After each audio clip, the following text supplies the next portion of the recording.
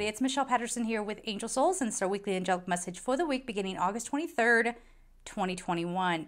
So this is one of those weeks where the messages have been coming little by little, and we're just going to dive right in.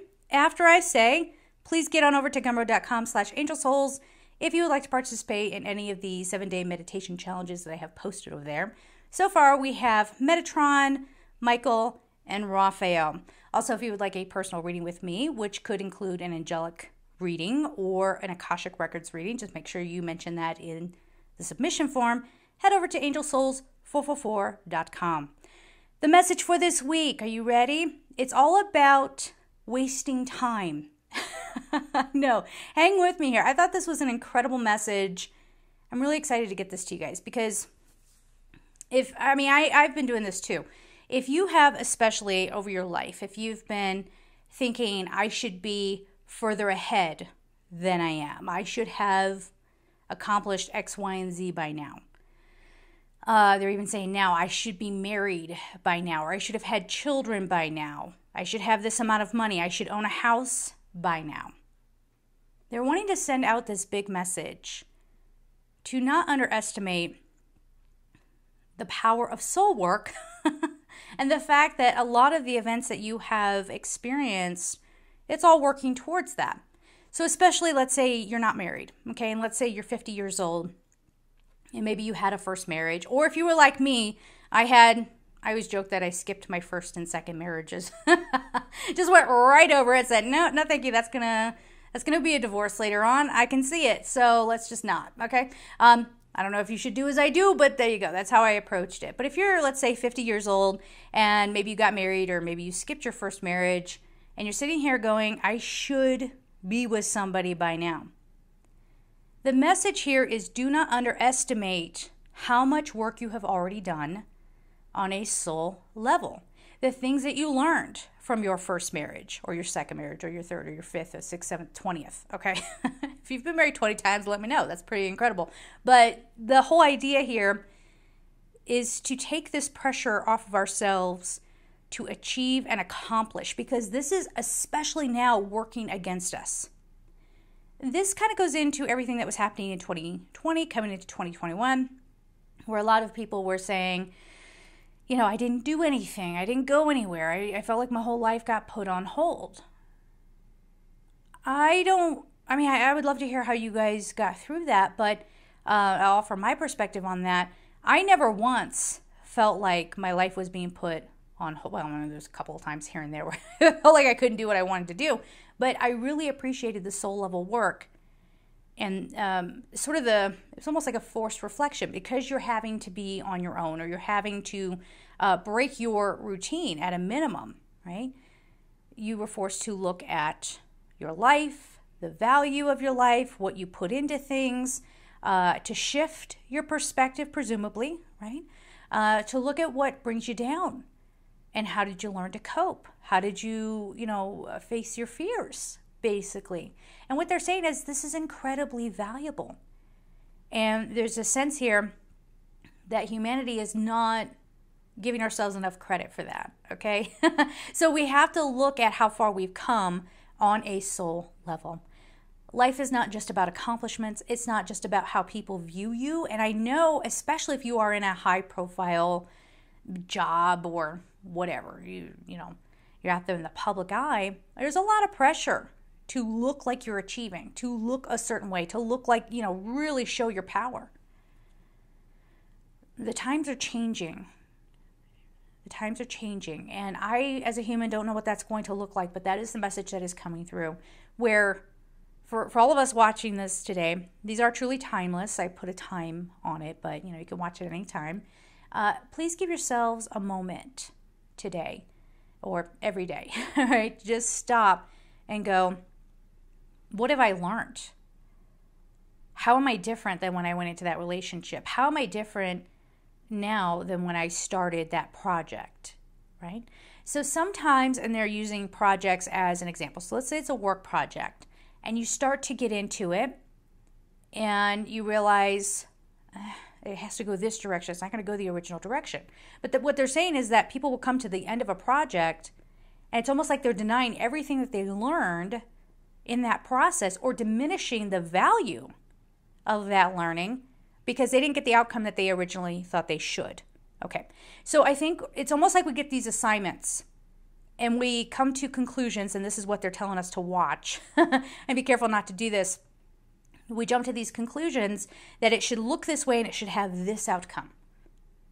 And then as we go through it, we start flowing with what the appropriate lesson is, or development or shift within us would be. And then we discard all of that and say, well, no, it was supposed to go like this. So now I have to go back to that. Am I making any sense here? I'm not sure if I'm saying this correctly. But like, okay, so for example, you guys know I'm a writer, or if you didn't know, hi, I'm a writer. I actually have a master's degree in writing, and I mean, it really was a big part of my life. The first novel I tried to write was when I was 13 years old. I mean, I used to sit up all night having writing marathons, and the sun would come up and I was exhausted. My hand was cramped from, pen to paper, and, going all the way back to when I was like 4 years old. I would copy the letters out of books. Didn't really know how to write, but I would copy the letters out of books just because I liked the way the ink made the paper crinkly and it made it fold up. And, I just loved that. And it was a powerful thing in my mind. And here I am at 44 years old. You guys know, if you've watched my channel for any amount of time, I've been talking about this Matronia book. What ended up happening was I found myself getting into a mentality and getting blocked because, I would write a story and I realized my own insecurities about it. And I would go back and reread it and be like, oh my God, this is terrible. I am trying so hard to look like a good writer, to like prove myself, to prove my worth. And what's the point? What am I supposed to do with it afterwards?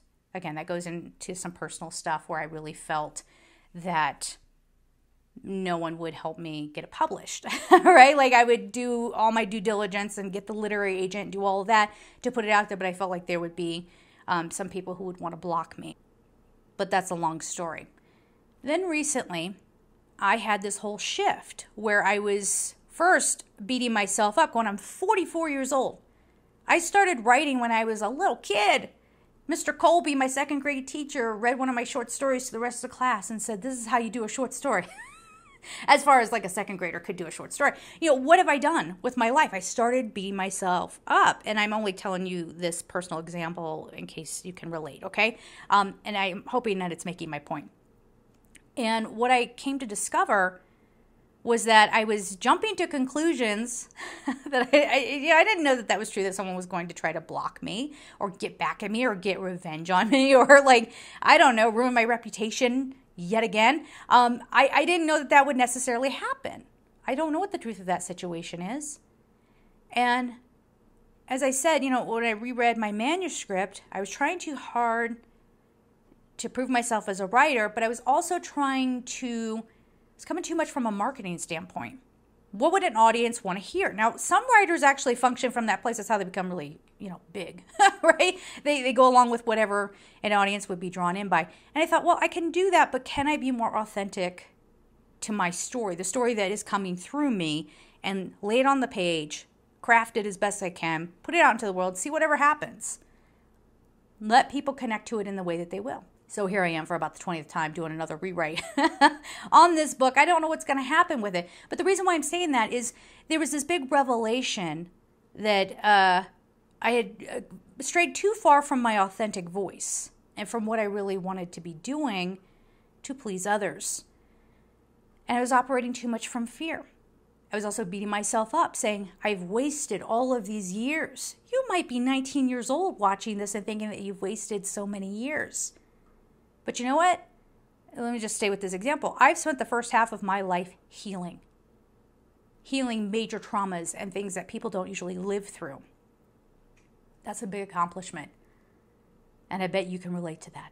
I bet you've done the same. So the message here is don't beat yourselves up. And I wish I could give all of you a hug right. Well, I'm going to give you all a hug right now. Is that okay? Everybody comfortable with hugs? Let me give you a big virtual hug.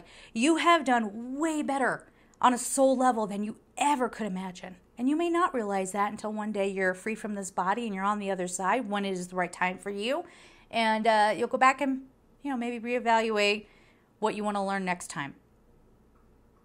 we have grown exponentially. And it's very easy for us to also look at what's going on in the world as far as policies and such and say, look at this. We're in trouble. And we are. And it's going to be around the environment, guys. It's going to be around the environment. We're already seeing that. It's obvious. A lot of readers have been talking about that for forever. And people love to take that and say, well, it's Mother Earth. She's upset. Especially in the spiritual community, they'll say Mother Earth is upset and she is, fighting back. I'm not saying that that's not true. We're still learning our lessons. What got us here? We got to look at that. It's not enough to just scold everybody and say, use less plastic. That's true. But we have something to learn from that. Okay? And we'll never move on until we understand that. Same thing with relationships. If you're in a dynamic where you're like, what in the heck? Are you somebody who was in love with fantasy, with a fairy tale? And then you get into a relationship with somebody who maybe has a high pressure job or whatever they have, like status in the world. I can't even tell you how many times I get personal reading requests from the ex-girlfriends of celebrities. Okay, I see it. I've been able to observe this. And they have that shift and that understanding of, I wanted this fairy tale. I wanted, to be somebody through somebody. Okay, well, that's a great starting point and beautiful to acknowledge that. But now let's look at, where did that damsel in distress come from? Where is that conditioning coming from? And let's just take a moment here and just talk in a duality consciousness kind of way, where we have male and female. Just for this one example here, where a lot of males get trained that they have to be the alpha, and women are trained to, don't be too strong. Don't be too strong, because that will make him feel less than. Do you see what I'm saying? You guys know that narrative. It's a common one. And that's why I'm using that as an example here.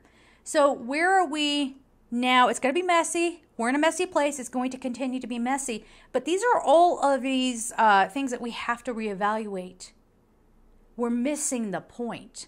We're missing the point of our existence. We're missing the point of why we're incarnated here. Just because you haven't become a pop star or a famous dancer or something like that doesn't mean that you haven't done some immense growing and had a lot of soul success. And that's what it is. We have all been incredibly successful as souls. All right? We have to sort of shift our definition of success. And we have to look at what's behind our choices. This is not fun. It's not... Listen, I'm laughing at myself right now because I'm like, oh, I hate doing that. But we have to really take that moment if we're going to move forward. Okay, and we have to, you notice a lot of the duality and things that divide us.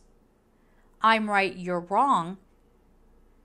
People even getting delusional about what they know and pretending to be experts in things when they're not. That's very dangerous too. It's incredibly dangerous, because there's this, we're going to see a surge in this. But again, if we stay level and we are doing this introspection, we'll recognize it for what it is and we can get around it, okay? But this whole thing of seeing through people's, I want to say it's almost like the social media star that tries to make you think that they've got it all together. It's that kind of thing, but you're going to be seeing that out in life. Everyone's pretending like they know when they don't. I know. You're probably sitting there going, what the heck are you talking about? I feel the same way. But messages come through as they come through. This is what we're doing here, okay? So does that make sense? Please comment down below if you need clarification on something, because I'm just kind of rolling with this message and trying to deliver it. I think the bottom line here is give yourself some credit. Take it easy on one another. Everyone is trying to get through on their soul contract at this time. And we're being faced with some of the hardest, deepest lessons. All right, let's get on to the cards. Okay, so we're going to pull some cards here. And I also brought over, if you guys remember, I handmade cabochons for extra messaging. And I don't use them too often because, as you can see, it's kind of hard to hold them up to the camera. But, I figured... No, I just kind of felt called to use those as well. Let's get to the cards. And we'll use the Archangel Michael deck this week as well.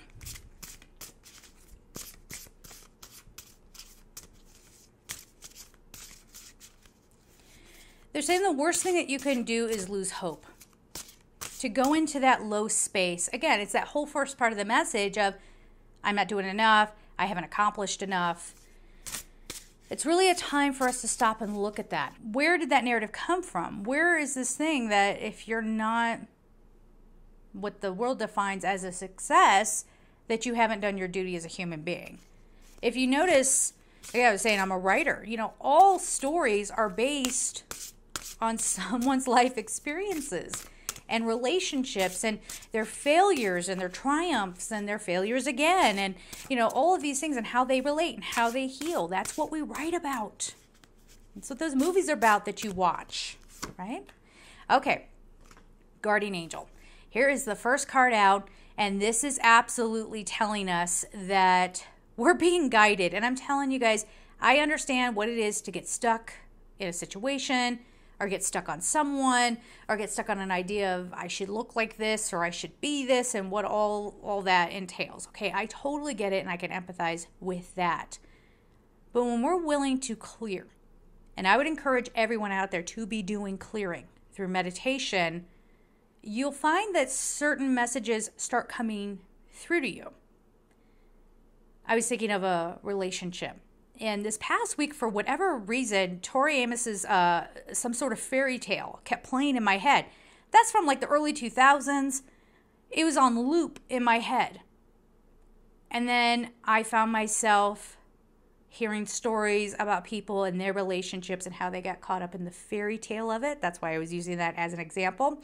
It's it's a very fresh example. And I started to realize that's what I was getting hung up on. Again, it goes down that road of that damsel in distress. I started heading down the road of people who did that before me, and they have this entire time been sharing their story with me, and it was a message to me to watch out to not do that for myself. It gets complicated, guys, because it's very easy on the surface, intellectually, to say, yeah, I know that. I'm not stupid. But why am I pulled to that person? Why am I pulled into this situation that I know eventually, if it's a work situation, eventually is going to burn me out, or I'm going to be controlled, or I'm going to have to, in some cases, people have actually had to sacrifice their integrity to get to a certain place. Why do I get sucked into that when I know ultimately that's not going to be my happiness? That's what this Guardian Angel card is talking about here. Okay, this is definitely saying we're there with you. We're guiding you. Please listen to us. Please listen to us. This is going to be one of those things where people you thought were the enemy, you know, they're growing too. And I know that's weird. Some of you really don't like that, especially if you're caught up in all the research and the behind the scenes. And you might say, no, we've determined this person to be evil. And that's it. They're really cautioning us against that. Don't jump to conclusions, because some of them are, it seems, healing, and yet you want to not just get sucked into that either. So be discerning, critical thinking, okay? Listen to your instincts as well. Yeah, this know-it-all attitude. They're saying we all get into this know-it-all attitude. I mean, I've heard some crazy things where people think that they're experts when they're not. Especially with everything that's going on in society, okay? I'm going to be careful what I say here. You know, I always am. But how many people have come out and been like, well, you know, I know a little bit about that because of X, Y, and Z. They're not doctors. They're not scientists. They don't have degrees in any of this stuff. But darned if they don't think that they have a right to tell everybody how to be or how to think, right? I don't know. It's kind of an interesting thing. Again, we're going to start really having clarity. I think that's the thing. We're going to have clarity around that. So trust. Trust in the transformation. Trust. What does that mean? Trust in the steadiness. Okay. So things are evolving even if it doesn't seem like they are. Now that can be good and it can be bad. You know, the earth is subtly changing and has been for years and years and years. And only now, because it's overt, are we seeing it. But this is, in a good way, your transformation is much more powerful than you realize. And on a personal level as well, all these subtle changes and shifts. You know, you might think that they're not that profound, but they actually are. Trust that everything that you've been through and everything that you've experienced, all the outcomes that have happened, it's because it needed to. I know. We in spirituality, we love saying, oh, it was all for a reason, you know. But they're really driving this home and saying, no, don't get pulled off on this narrative that your life is somehow less meaningful because you don't have as much money or you don't have as much status. Status is the most made up thing in this world. Again, I do personal readings for people that you would not believe, okay? And the stories I hear from them, they learn, you know, they strive and they get to that place, and then they learn those lessons and turn around and say, hey, I was happier before I had any status. I realized it's all an illusion, that my life was just as meaningful when no one knew my name.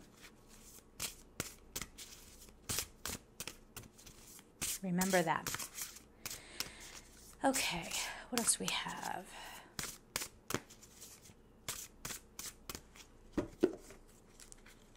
Oof. Some of us are going to get stuck in that mindset. Enchantment. See, we get enchanted by a story. We want to live the fairy tale. That's what's been driving our choices.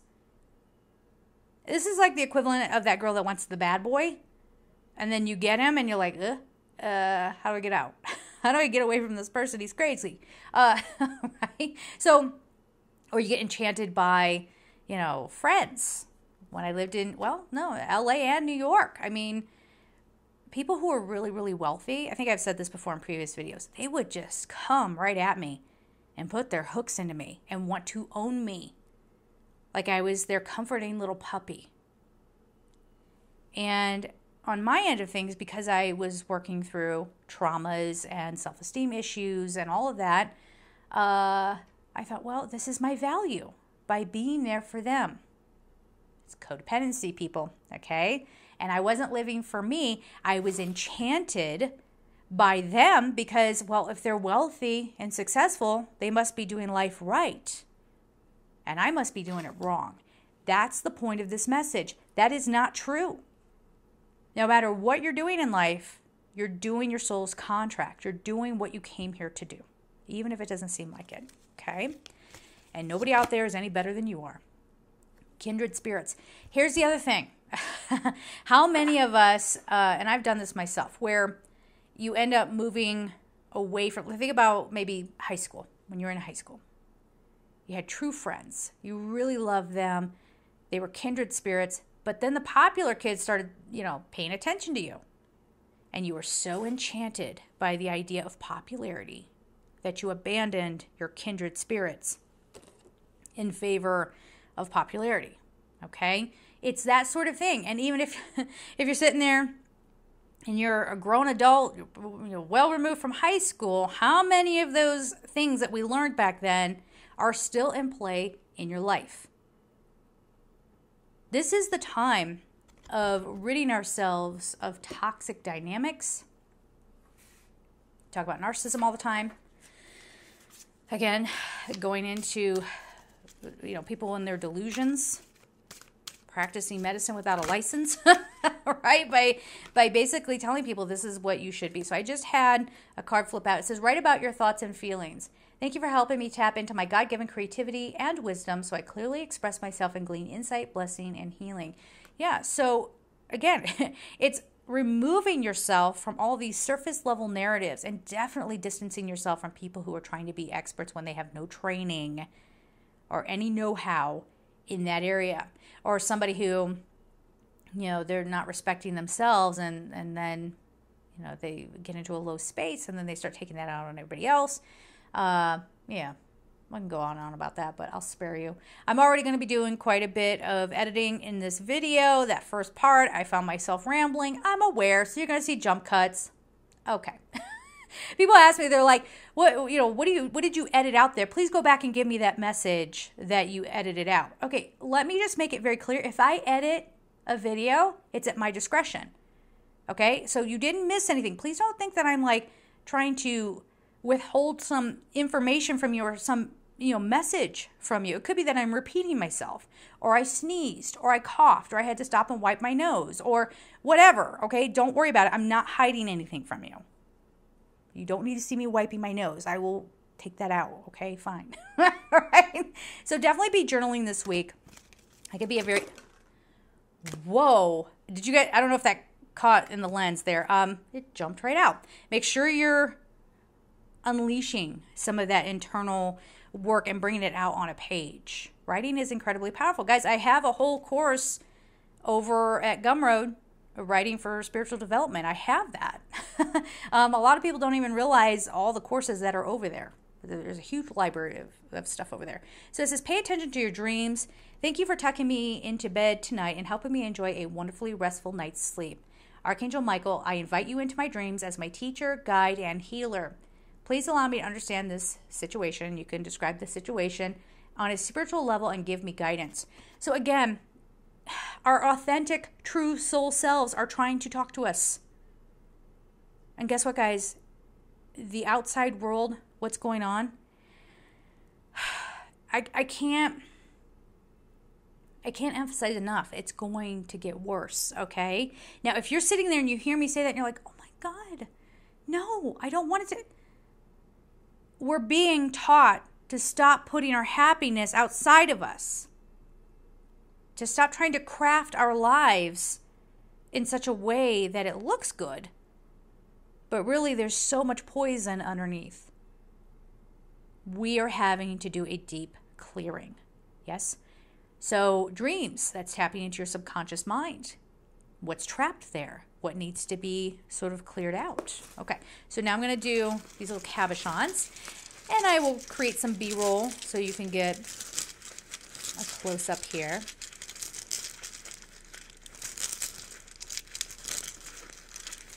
Ooh, got a hand. Ooh, got a lot of them.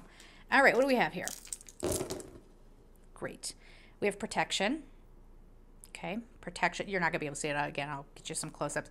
For the archangels, we have Archangel Shamuel, who's all about higher wisdom, love, the higher heart. This is your authentic self. This is the true path to your soul.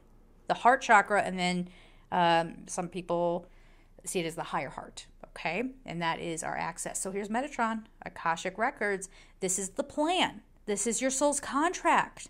This is where you've been and where you're heading. Time is not linear, but whatever, okay? The way that we would perceive that, okay? So Metatron, Gabriel, nurturance, expression, soul growth, Sandalphon, right? Yeah, Sandalphon, who is the brother of Metatron, being grounded, being in tune with Mother Earth. Okay, so those are the archangels that we have, and then the message ones are time. I just said time is not linear, and then we have truth. The truth of time. The truth of time. Remember, I was saying right from the top of the video that a lot of us are getting into this scramble, and part of they're saying what's happening mentally for people is that they might feel like we're running out of time. And in a certain sense, we are. We are out of time as far as helping this earth, okay? We are out of time. Step up. Step up, okay? There are diseases and viruses trapped in ice. And if that melts, check with the scientists. I don't know exactly what's going to happen, but many of those are things that we've never seen before. Guess what? We don't have treatment for it. Research that for yourself. Don't take my word for it. It was something that I heard of, and it definitely sparked me awake. But do your own research. Okay, so the truth of time. And, of course, we had that protection. And then speak, which goes in with Gabriel. Okay, and this is speaking the truth to yourself. To yourself. Don't go speaking at other people and saying this is how you need to be. We have openness. We have angel, yet again, which goes in with that guardian angel card. We have grounded, which is Sandalphon, and release. We're protected as long as we accept the protection. We cannot lie to ourselves or each other anymore. We cannot give in to division. And I can tell you right now, I've never been a political person, but I had certain belief systems that would align with maybe a specific, kind of middle going towards another area. I want to be careful here. And I started to watch. Let me put it this way. People are becoming unhinged. unhinged. The people I thought I would align with, I'm like, I don't align with you anymore. You're just out there trying to scare people and control them just because I could go on and on about this. You guys want to talk narcissism? There it is, alive and well, beating. Oh, God. No. The truth is in you. Time as we know it, yeah, for certain things, it's time for us to look at it and to speak the truth of it. But time is not linear. You have not wasted any time in being human. Everything that you have experienced, even the most mundane things, have contributed to your growth. It's a complicated message here, but I know you get it. Make sure you take this seriously. Look within. And please don't do this thing of, I'm doing it and I'm saying it and this is how I've learned. This is what we're all like, trying to be good little students, especially in spirituality. Look at me, I'm a good little student. I did my meditation. We have to do more than go through the motions so that we look like we're doing it. You can't fool the universe. And time is up in that sense. All right. So we're going to leave it there. I'm sending you all so much love and take care.